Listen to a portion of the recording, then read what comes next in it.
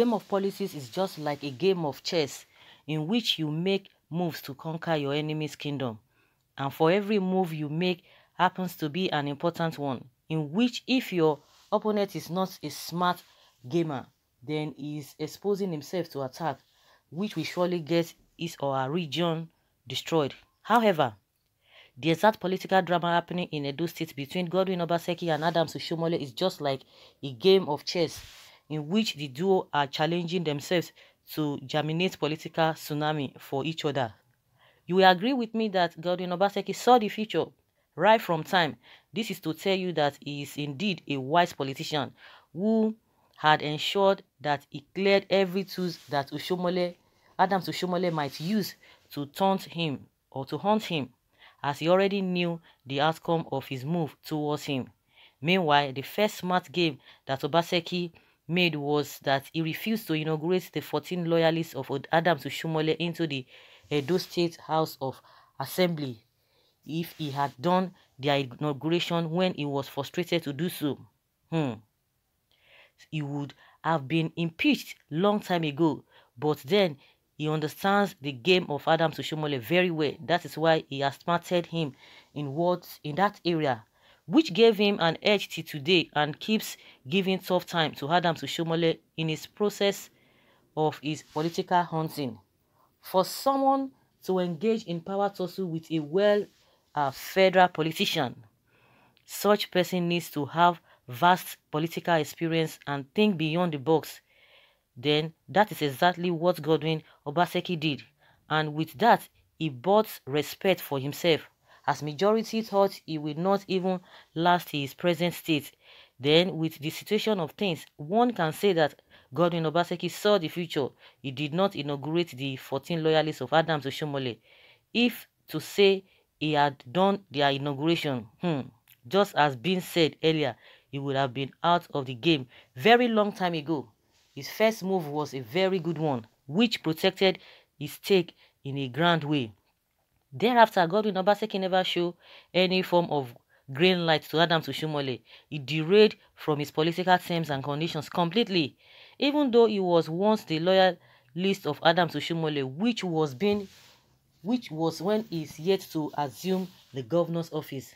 The posterity will never forget that the fact that Adams Oshiomole single-handedly nurtured the ambition of Godwin Obaseki in the year 2016 by ensuring that he succeeds him just immediately after his tenure as the state governor, and by virtue of capacity he won the election with the influence of Adams Oshiomole. And after he assumed office, the drag in power model started between the two, which is still in existence till date. But then Adams Oshiomole was waiting patiently for the time of the second return of Godwin Obaseki, as he had made up his mind that he would ensure that he didn't return as the state governor. However, Adams Oshiomole used his influence in APC to disqualify Godwin Obaseki from the gubernatorial race under APC by claiming that his credentials were false. Mind you, it was the same APC that championed the movement of Godwin Obaseki in the year 2016. So why are they saying his credentials are false now? It's all because of his disloyalty to Adams Oshiomole, which was why they just germinated a political issue for him to kick him out of the race. Then this move from Adams Oshiomole is a nice move also, as it made Godwin Obaseki to go back to his political den to make a strategy on how he will storm back with full force. He's coming back unveil the news that Adams Oshiomole has been suspended as the national chairman of APC. Indeed, politics is a very funny game, which is meant to be played by the wise. And with the move of Godwin Obaseki, one can inarguably say that Adams Oshiomole undoubtedly lost out one of his principal piece, after which he lost one initially. As of today, you will fully agree with me that Godwin Obaseki is the player that is having higher chances compared to Adams Oshiomole. His decamping to PDP is a very nice move because he is not useful in APC. Again, as Adams Oshiomole will never open his eyes to see him shine in good state of capacity, then the best thing for him is just to defect to a new party in which he would be celebrated like a new bride. And he made a very good decision by choosing PDP. It is inarguable that he will eventually becomes the flag bearer of PDP to compete with whosoever candidates that APC would be bringing on board. PDP will see Godwin Obaseki as an hot cake because he has earned reasonable public sympathy from the people of Edo State, which will be useful in his victory, if at all he air out his stake. Godwin Obaseki really saw the future, and that is why he's not feeling challenged in his present political tsunami. He had already made his calculations, and it is obvious that he's working towards its execution. Don't be surprised when Obaseki eventually returns as the state governor, because as at today, he's leading in the game, and in fact, at all he can keep acting smart. If at all if he can keep acting smart, then his victory will be non-negotiable. It's very wise to have ensured that Adams Oshiomole was suspended as the national chairman of the party by using Mr. Oshawu Stephen, who happens to be the world chairman of Adams Oshiomole. This is to tell you that he had crippled him to make him irrelevant, or perhaps lower his relevancy in the gubernatorial struggle in the state, which is coming up in the month of September. Nigerians keenly await the next move of either Adams Oshiomole or Godwin Obaseki, which will determine the next prediction before the D-Day finally surfaced. Okay. Wow, this is really interesting. This article is coming from this Ibrume Sahia, writing this beautiful piece. Of course, some people might not agree with him. Some people might really agree with him, but that is just the way it is, in my opinion. That is just the way it is.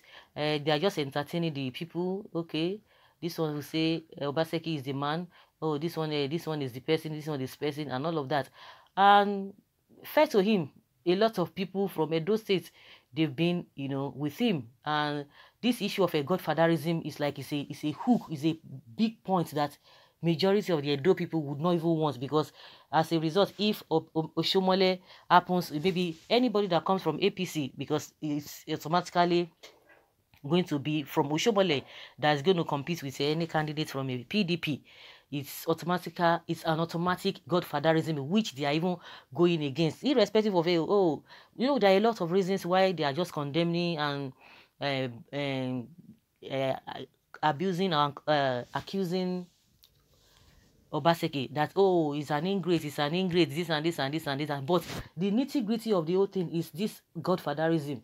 And I believe that even by the time Obaseki peradventure you wins, because in this you can't say this one is winning, this one is not winning. And like I've been saying, this one might even win in the morning, in the evening again you hear another thing. If somebody had told Oshiomole that Tuesday last week that he by the next day, even that evening, or even today, is not going to be in acting capacity, to be the national chairman, he wouldn't have believed. Even his supporters, they never believed it.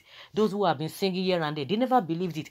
So anything can happen. It might appear that Obaseki is winning or is leading to a very large extent, but anything can still happen. That is just the way it is. But peradventure, if he wins, he's not going to.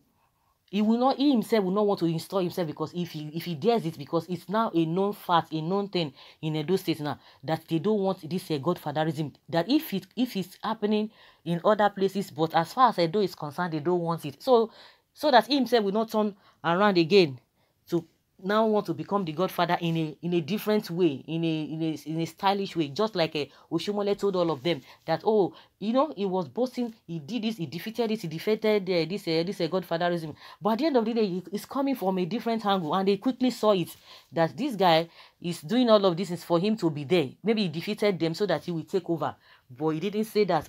So if peradventure this man wins and he wants to come and bring the same thing, this godfatherism, definitely is not going to work, because it is now a norm now in Edo State that they don't even want to entertain godfatherism, because Obaseki has lauded it, even taking it further than what Oshiomole has said concerning godfatherism. So you can say whether it's smart or not, you know, in their ways, all of them, they've been smart.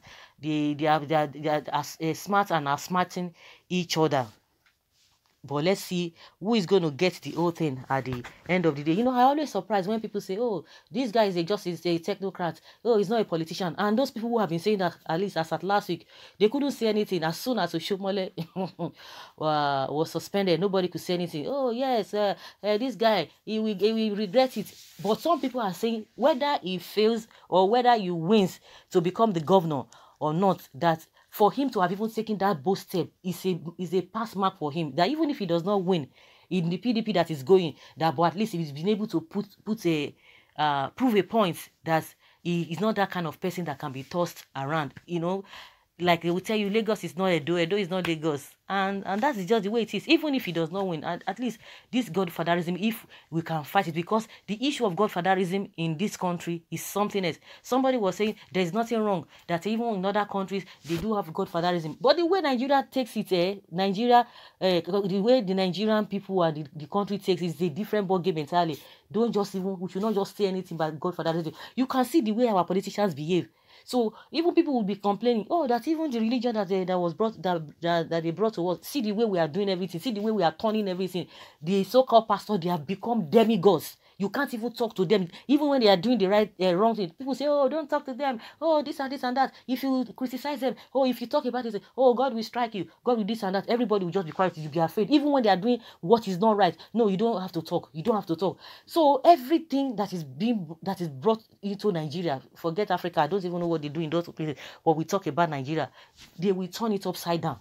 So that is why this godfatherism should not be discouraged. Should not be encouraged at all, because it's killing us.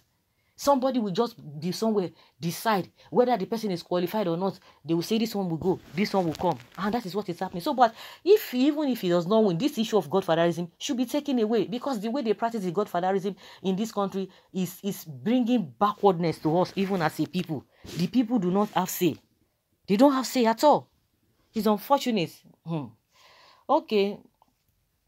Let's hear what you think, guys. What you think about this? What this writer is saying. Leave your comment below and let's have your take. Thank you.